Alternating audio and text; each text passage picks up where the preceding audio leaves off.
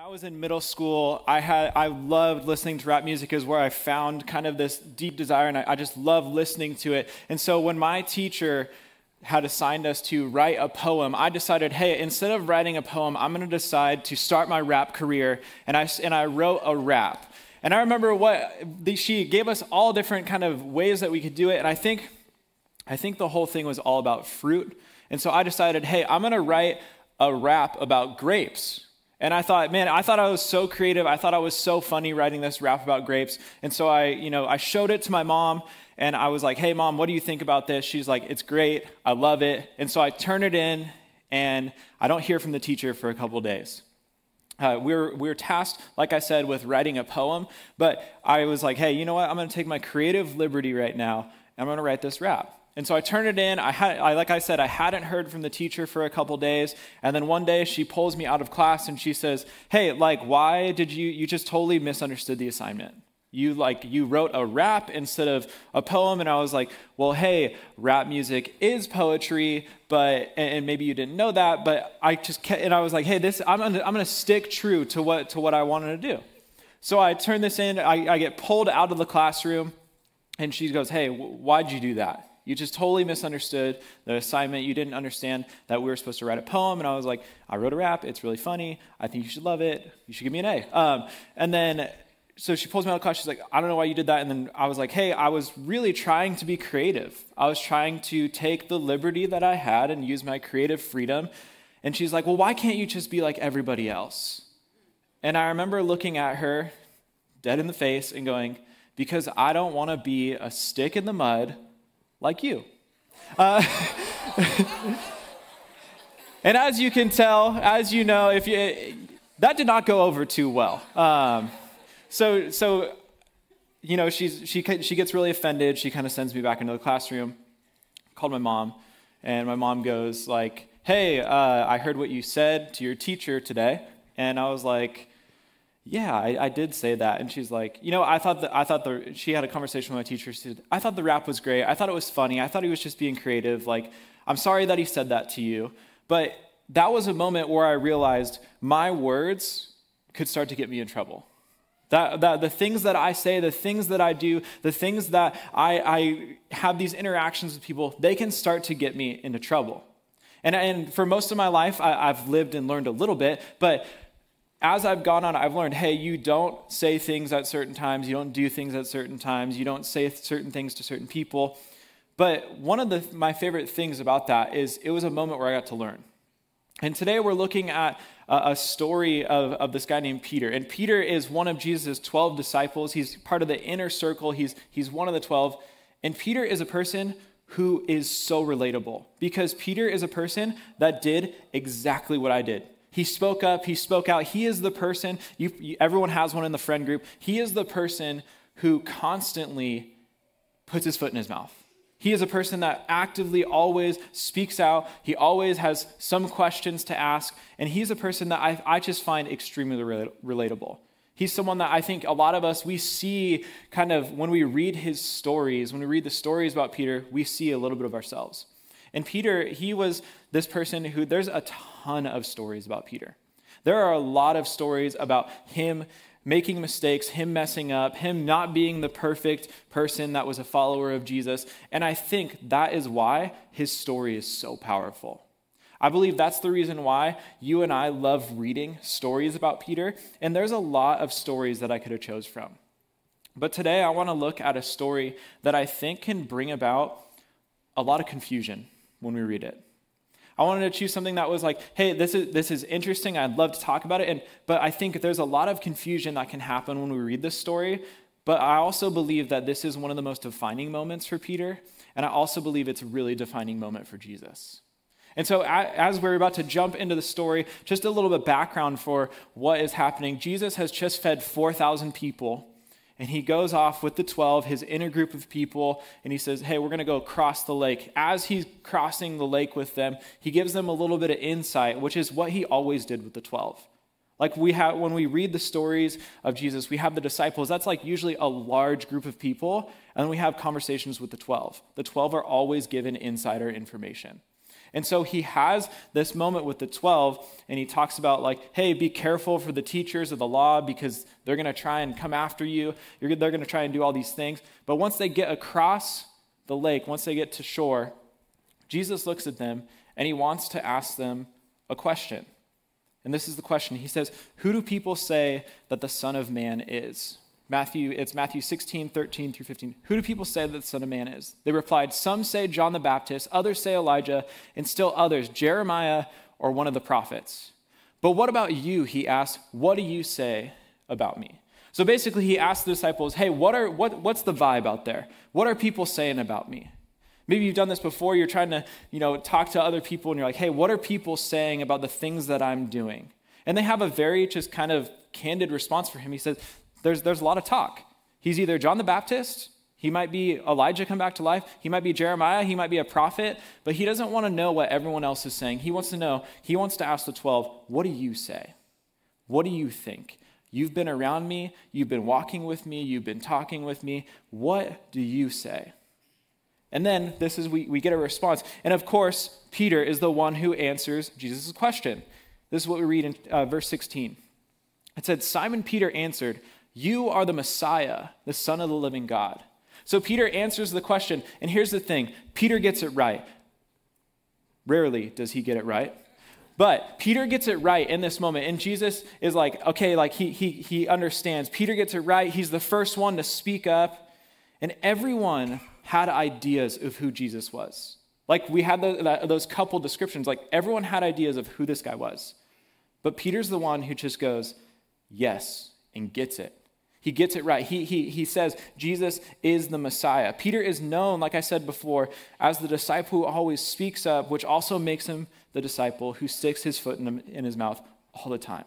But Peter gets it right in this instance. He finally nails it on the head. And then Jesus has a response for him in verses 17 and 18. This is what we read. Jesus replied, blessed are you, Simon, son of Jonah, for this was not revealed to you by flesh and blood, but by my Father in heaven. And I tell you that you are Peter, and on this rock I will build my church, and the gates of Hades will not overcome it. So imagine this. Peter gets it right, and immediately Jesus says, Peter, good job. Now Jesus is casting vision for Peter. He's saying, Peter, these are all the amazing things you're going to do. Peter, you are going to build my church. You are going to do these amazing things. You're going to be the cornerstone. The gates of hell will not stop this. He's giving them this vision, this powerful vision of what Peter is going to do. He's saying, you are going to do great things, Peter. You see, Jesus tells him that he would no longer be called Simon, but Peter. And whenever we read in Scripture and someone's renamed, it usually has a lot of significance. It usually means that they're going to start living out their true calling as who God has called them to be. And so when Peter is renamed right here, he is given a new identity. He is this person who's going to establish the church. Peter's new identity was to be the cornerstone. He was going to be this person that did amazing things for God. He was going to do all this stuff for the church. And here's the thing that I find so ironic about this. Peter hasn't done anything significant. He's at this point, he's just a follower of Jesus. He's just one of the 12. He's just a disciple. He hasn't done anything significant. And here we have Jesus just casting vision, speaking prophetically to Peter and saying, Peter, you are going to go out and you're going to do these amazing things. You're going to go out and you're going to do these awesome things in my name. You're going to go out and do all this stuff. Peter has been this person who has just been speaking up and speaking out. He hasn't done anything significant. You see, Jesus is suggesting that Peter is going to be the cornerstone of the new kingdom that Jesus came to establish. He's going to be the person who starts the movement. He's going to be the person who goes out and establishes the church. He's going to be this person that the gates of hell will not even stop what Peter's going to do. That the gates of hell, that death itself will not reign because Jesus has overcome the world. And Peter is going to be the vessel that God is working through. Peter is going to be the person that God has used and is going to use to do great things. Like imagine that you're given by the Son of God this huge task, this gigantic task. And Jesus continues on. He gives him even more vision of what the future is going to look like. This is what he says. He says, I will give you the keys of the kingdom of heaven. Whatever you bind on earth will be bound in heaven, and whatever you loose on earth will be loosed in heaven. Then he ordered his disciples not to tell anyone that he was the Messiah.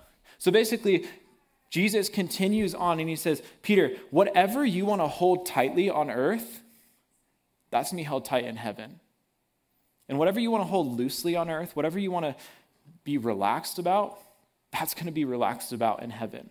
So Jesus is giving Peter so much authority. Remember, he's done nothing up until this point. He gives him so much authority. He gives him this vision has been casted. He's given to speak words of life to people. He'll be the one to lead people into the kingdom. And right after this, Jesus tells Peter, hey, don't tell anybody. Don't tell anyone that I'm the Messiah. You see, so Peter gets it right, but Jesus doesn't want anyone to know that he's the Messiah, because there's this thing, if you've read scripture before, maybe you've heard of it, it's called the Messianic secret. That Jesus doesn't want anybody to know that he's the Messiah, because then they're going to put all these expectations on him. That they're going to want Jesus to do this and do that and go out and do all these things. That there's this idea that the Messiah was going to go out and create a physical kingdom. And so when Jesus tells his disciples to not tell anyone, this is one of those things where Jesus is saying, hey, don't tell anyone because you're going to spoil it. It's going to mess the whole thing up if you tell anyone. People will put all these expectations on him. And because Peter announces that Jesus is Messiah to this small group, they already have ideas of what that means for them. Man, if we're following the Messiah, then we're gonna be sitting at the right hand of God. If we're following the Messiah, if we're listening to this Messiah, we're gonna have a front row seat to what's gonna happen. But let's keep reading and go on. It says, from that time on, Jesus began to explain to his disciples that he must go to Jerusalem and suffer many things at the hands of the elders, the chief priests, and the teachers of the law, and that he must be killed and on the third day be raised to life. So this is not the kind of Messiah that you want to follow. Because Jesus is saying, hey, here's what's ahead. The road ahead isn't going to be fun. It's going to be gnarly. It's going to be crazy. You want to know what's on the forefront for us? Suffering and death. Like as we go to Jerusalem, as they're making their way towards the final journey of Jerusalem, here's what's ahead. Death, suffering, but also resurrection. He's giving them a taste of what it's going to look like in the future. Basically, Jesus tells these disciples, hey, it's not going to be easy, guys. It's going to be really hard. It's going to be rough. That this isn't going to be a fun experience for me. It's not going to be a fun experience for you, because when people find out that you're following me, they're going to come after you too. But here's the thing. This is not the type of Messiah that Peter wants to follow. This is not the type of Messiah that a good Jew would want to follow, because the Messiah was supposed to come in, and Rome was the superpower at that day. The Messiah was supposed to come in, overthrow Rome, literally rip the emperor off his throne, establish the throne, sit on the throne, and create peace through the empire, create peace for the Israelite people. But Jesus doesn't promise any of that. Jesus doesn't say, hey, I'm going to come in, I'm going to rip these people to shreds, and I'm going to sit on my physical throne. Because Jesus, what he's talking about, he's not talking about a physical kingdom. He's talking about a kingdom, a new type of way of living. And Peter can't get that. He can't understand that. He's confused. He's lost by that idea. Jesus wants the people, the 12, to know that their idea of a Messiah that they have is totally incorrect. It's totally wrong. And Peter speaks up about this as usual, and this is what we read in verse 22. It says, Peter took him aside and began to rebuke him. Never, Lord, he said, this shall never happen to you. Basically, Peter takes Jesus aside and shakes him and is like, no, that's not who you're supposed to be. The Messiah is supposed to come and he's going to change the world. He's going to do all these amazing things. It's not about suffering and death. It's about establishing the throne. And so Peter takes him aside and he starts yelling at him. Like, Jesus, that's not who you are. That's not who you're going to be. That's not what we're looking for. Peter gets upset because he doesn't want Jesus to go through all of that. Suffering, death. Jesus isn't supposed to go through those things as the Messiah. He doesn't want to see his friend suffer. He doesn't want to see his friend die. And so he rebukes him and pulls him aside and says, Jesus, that's not who you are. That's not going to happen to you. Basically, Peter's saying, I won't let that happen to you. Let me be your bodyguard. Let me be the person. He wants Jesus to stick it to the Romans. He wants Jesus to take the emperor off the throne. He wants Jesus to take the throne and establish peace and justice. Now, here's the thing. Peter wants physical, like what he can see, peace and justice. That's what Peter's fighting for. Peter is fighting for peace and justice in the way that you and I think about peace and justice. He's not thinking about it in the way that God brings about peace and justice. He's looking at this and going, man, like when Jesus establishes the throne, like, dude, we're going to be chilling. We're going to be good. It's going to be fun. Like, but Jesus wants to remind Peter, that's not who I am. I'm not here to establish a physical kingdom. You see, if Jesus was really God in the flesh, this is what the disciples are thinking, and God cares about injustice, God is going to act and do something about it.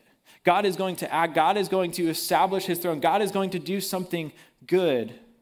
But for them, it's all about the physical. They're not thinking about what God is going to do through Jesus. So after Peter pulls Jesus aside, now it's Jesus' turn to rebuke Peter. And this is what we read in this next verse. Jesus turned and said to Peter, "Get behind me, Satan.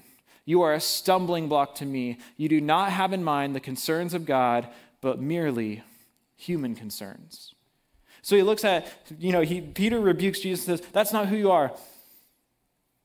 And Jesus looks at Peter and goes, "Peter, know your place." Basically, what Jesus tells Peter, he says, you can either get behind me and follow me, or you're out. You can either get behind me, follow the things that I'm calling you to, or you're done, Peter. You don't have to be part of the 12. You don't have to be part of this movement. So he says, get behind me, Satan. You're in the way. He calls him a stumbling block. He's like, Jesus is like, I'm going to charge. And if you are in the way, you're going to be my stumbling block. You're going to get in the way. You're going to get in the way of what God is doing right here and right now. It's this interesting interaction where Peter rebukes Jesus, and then Jesus is like, hey, I'm going to bring the fire onto you. Like, I'm going to rebuke you back. And here's why. Because Peter doesn't understand the vision.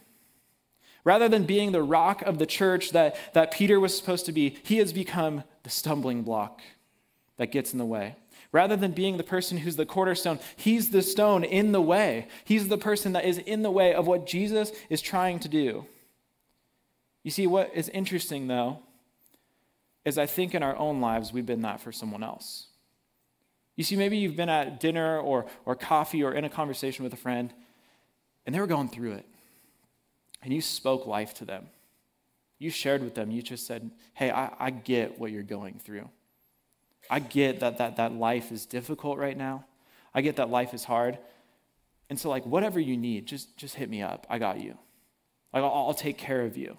And you've spoken life into someone, or maybe someone was going to do something super ambitious, and you're like, hey, I think you could nail that. I think you could crush that. I think you could do a good job with that. And you've been life-giving, and you've been someone that was encouraging, and really a person that championed their idea. But also, we've been the other person, right? We've been Peter. We said, don't do that. Don't say that. It's too risky. Please stop. And so we've been a stumbling block to maybe what God was doing in their life. Maybe they felt like they had been given this divine direction to go out and start something and do something new. And we discouraged them from it.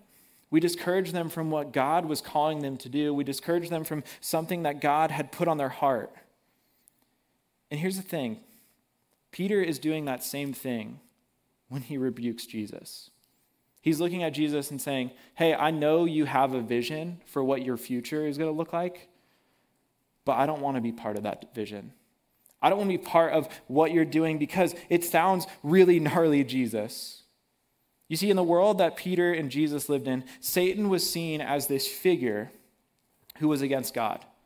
When Jesus calls Peter Satan, he's not literally saying that in that moment, Peter's dressed up in red, he's got a pitchfork. That's not what Jesus is saying. Jesus is saying, Peter, the reason why I'm calling you Satan right now, the reason why you are being called Satan is because you are actively going against what God is doing. You are actively fighting back on what God wants to do in this world.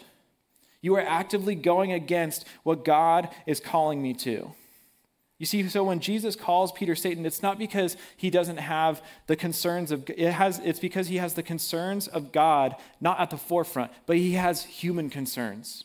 He's worried about, what does that mean if Jesus, this Messiah, dies? What does that mean if Jesus, this Messiah, is not who I think he is? Maybe you've been in a meeting before, and someone just crushed your idea. That's stupid, or that's dumb. Maybe you've said some harsh words to somebody. Maybe you said some words like, hey, that idea is idiotic. That idea is not smart. But I want you to think, I don't think any of us would step up in a meeting and be like, you don't understand the vision. Get behind me, Satan. I mean, it's kind of funny when you think about it, but it's harsh at the same time. You are actively going against what I'm doing. And Jesus is saying, Peter, you're actively going against what God wants. I may be called someone dumb or stupid or maybe something I can't say up here, but I've never called someone Satan. I've never looked someone in the eyes and said, get behind me, Satan. But I think I need to clarify what that even means. Peter is literally called the vehicle that Satan is working through. In the Old Testament, specifically the book of Job, we find out that Satan is called this accuser. That the Satan is this prosecuting attorney, and if you've read Job before, you know it's God and this Satan going at it with each other, asking questions to one another. And it's this accuser, this person that is going against what God is doing. And that's where Peter's at. He's actively going against what God wants to do. Scholars and commentators have suggested that this goes even further, that Peter isn't just an adversary to Jesus at this point, that Peter has been influenced by the forces of darkness, that he has been influenced by the forces of darkness at work. And Paul talks about this in the book of Ephesians. He calls it the rulers of the air. And he says, forces of darkness are at work against us. Forces of darkness are working against what God wants to do. That the Satan is this prosecuting attorney. And here's the thing, Peter is so blinded by his own ideas of Jesus that he can't even see that this Messiah is right in front of him. He can't even see that there's this person right in front of him. And I want you to imagine Peter in that moment, the weightiness of those words that Jesus said to him. And I remember when I was in high school, a chemistry teacher, I was taking chemistry, and I was just lost. Chemistry and science is just not my thing. And so I was really lost, and I was texting my friends every day being like, dude, you send me the homework, I was trying to understand it as hard as I could. I was putting in so much work. And one day I just walked up to the teacher and I go, hey, I don't get this. I don't understand this. I'm really lost here and I just need some help. And she looked at me and she's like, it's like baking cookies. And I'm like, baking cookies is fun. Baking cookies is, and she's like, it's like a science. You take the flour, and I'm like, no. This is confusing and I'm lost, and I think I'm just going to drop the class. And she looked at me, high school kid, and goes, if you don't know how to do chemistry, you'll be nothing in life. You will be a failure. You will be she basically just looked at me and said, you're a failure, you're going to be nothing in life because you don't know how to do this. And I remember those words stuck with me, not the fact that it was just chemistry that I didn't understand, but I remember walking home, going home from school that day and thinking about that.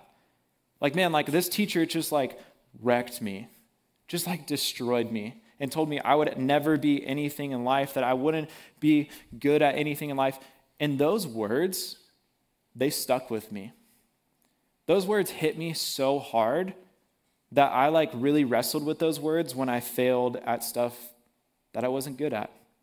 When I messed up in college, when my when my papers weren't perfect, when I didn't understand something perfectly, when I started working in ministry and an event failed or something like that. I remember those words, you are a failure, you will be nothing. I remember I walked with those words for a while. I walked with those words because they hurt. And maybe you walked in today and you had some words that were said to you. It could have been in high school. It could have been a teacher. It could have been a coach. It could be your spouse that maybe said something and you're holding on to this anger and this bitterness and this resentment, and it's just killing you.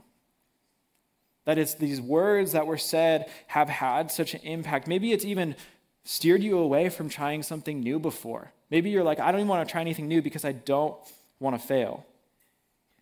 Maybe you're walking around and you're carrying that bitterness, that anger, that resentment with you every single place you go. And you're wondering why you're so frustrated or angry all the time. And maybe you just haven't dug down deep enough and asked, what is the root of this? You see, every time Peter failed, I imagine that he must have replayed those words in his mind, get behind me, Satan.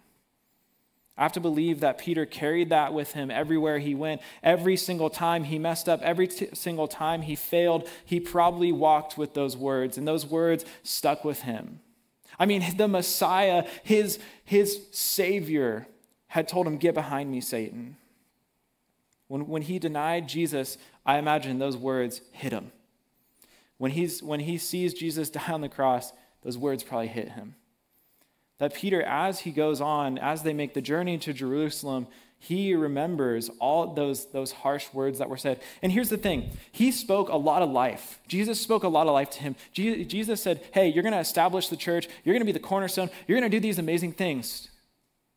But he doesn't even hear those words because of what Jesus said to him. He doesn't even hear the life that Jesus was preaching to him. He doesn't hear the things that God was doing in and through him. It didn't matter that Jesus renames him. It doesn't matter that Jesus had spoken all these things. He could just remember the harsh words. But we do the same thing. No matter how many times someone praises us, no matter how many times someone speaks words of life into us, we always hear the negative comments. No matter how much our boss says, man, you crushed that project. We remember the one time that our boss yelled at us. No matter how many times our spouse says that they love us, we remember that one time when they said they didn't want to be with us. Or maybe your kids have spoken words to you. Maybe it was when they were really young and they said they hated you, and you're still walking with that. You see, the words that you and I speak to one another have impact. And a few things that I think you and I can learn from Peter. There's two things. Being a follower of Jesus means living and learning. Being a follower of Jesus means living and learning. And here's the thing. We're going to get it wrong sometimes. And that's okay. It's okay that we get it wrong. It's okay that we mess up, because Jesus doesn't ask us, hey, come to me when you're perfect. Come to me when you figured everything out. And I think sometimes we think that. We think, man, we have to have it figured all out before we approach Jesus. But here's the thing. Being a disciple, being a follower, just like Peter, it means we're going to get it wrong. It means that we're going to mess up. You see, Peter ultimately had to get to a place, though, where he was like, you know what? I have to accept this. I'm going to get it wrong. I'm going to mess up. I'm going to say things that aren't right. I'm going to do things that aren't right. So Peter, he had to work through what this meant for him. You see, after Jesus dies and resurrects, he meets Peter on the shore. And Jesus cooks Peter breakfast, and Jesus asks him 3 times, because he denied Jesus 3 times. Hey, Peter, do you love me? He asked him that 3 times, and every single time, Peter says, Lord, you know that I love you. You know that I love you so much. And I can imagine that moment on the beach had to be painful. That moment had to be painful because he was confronting the ways that he failed. He was confronting the things that he had done wrong. And there's that moment where Jesus says, hey, after he says, I love you, he says, Peter, go. Just go. Go off and remember the things that I spoke to you. Remember the life that I spoke to you. Remember that I called you the cornerstone of the church. Our relationship with Jesus just like Peter's, always offers us a second chance and a third chance and a fourth chance and a fifth chance. Jesus is all about offering us grace when we mess up. And I think that is so powerful for Peter's life because he experienced it. You see, what's powerful is when you and I can experience the grace and forgiveness that God has given us. And I want to fast forward to the book of Acts when the church is kind of establishing, and it's kind of confusing because the 12 are in this room and a rushing wind comes in. And they start to hear all these different languages. They start to hear all these different words that are spoken in different languages. There's this violent wind that triumphs and comes through, and people start speaking different things. Then, who do you think? Of course he does. Peter stands up and he starts to preach. He starts to preach this message, and he starts to share, hey, Jesus was the Messiah. He was killed. He was raised. He is resurrected. He offers forgiveness to each and every one of you. Like Peter preaches this beautiful message. It's in Acts 2 if you ever want to read it. It's beautiful. And Peter knows this forgiveness because he's experienced it. And here's the thing, I think it's so powerful. Sometimes we're like, man, I really want my friends to come to church. I really want maybe family to come to church. And you're like, I don't know how to share with people. Man, just share how God has forgiven you. Share how God has changed your life. That's exactly what Peter did. And as a result of sharing that message, this is what we read about Peter in Acts 2:41. This is what we read. Those who accepted his message were baptized, and about 3,000 were added to their number that day. 3,000 people. Peter gets up, he preaches this beautiful message, he preaches this amazing message, and people are like, man, like, I want to follow this God. I want to be in relationship with this God. Forgiveness for Peter was a lived experience, and because it was a lived experience, that's the reason why his message was so powerful. He had experienced forgiveness himself. He understood what it meant to follow Jesus and experience the goodness of God. And you and I, we might know that. That maybe we're holding on to this bitterness, we're holding on to this anger, this resentment that we have, and Jesus offers us a chance to let that go. Maybe you feel bad for days, weeks, months, years, and we walk with this pain. And Peter wrote a letter to this group of individuals who was experiencing difficulty for following Jesus. And ultimately, this is where Peter gets. This is what I think is so impactful. He says this in 1 Peter 5:7. This is what he says. Cast all your anxiety on him because he cares for you. What Peter is saying is that when you have burdens, when you have things that you're holding on to, you can give that to Jesus. He wants it. I think sometimes we think our problems are too big for Jesus to handle. Here's the thing. Jesus wants your problems. Peter had to get to this place. Maybe he had to work through his own pain, his struggles, his self-confidence to get there. It's a process, but he finally learned what it meant to give everything up, to let go of the pain maybe that he felt, to trust that when Jesus said, Peter, I forgive you, and I want you to be part of this, Peter had to believe that.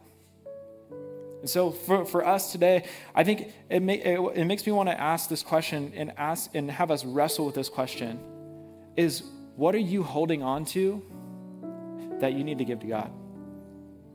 Like, what are you holding on to? Is it anger? Are you holding on or holding out forgiveness because it feels good, because you're in the power position now? What are you holding on to? Anger, bitterness, rage. Here's the thing. When we lay those things at Jesus' feet, they lose their power. When we hand those things over, they lose their power over us.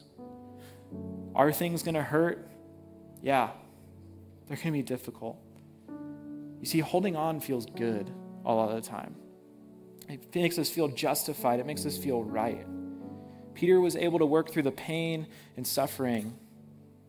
And what did he experience on the other side? He experienced life, a full life. You see, Jesus wants a full life for you. Jesus wants you to experience his love and forgiveness right now. That love and forgiveness that Peter was given, that wasn't just something for Peter. That's something for all of us. That God wants you to experience life and life to the full now. Jesus can take your pain, your guilt, your shame, and he wants you to step into grace. He wants you to experience love. Don't let the things of the past define who you are. what you said, what you did. Jesus wants to redeem those things and make you feel whole. You and I will experience life when we do this. Peter knew that. You know that. I know that. We will experience life when we hand those things over. Would you guys pray with me? God, I thank you for our time together today, the ways that we get to just come to you. God, I pray for each and every one of us that we would be able to let go of something we've been holding on to. God, we know it's easier to hold on. It's more fun. It's more justifying to hold on. But God, that's not what you call us to do. You call us to experience your grace. You call us to experience life. And God, we want people to experience that so badly. God, I pray for any of us holding on to something, wrestling with something, God, that we would be able to lay that at your feet. God, we love you and we thank you. In Jesus' name, amen.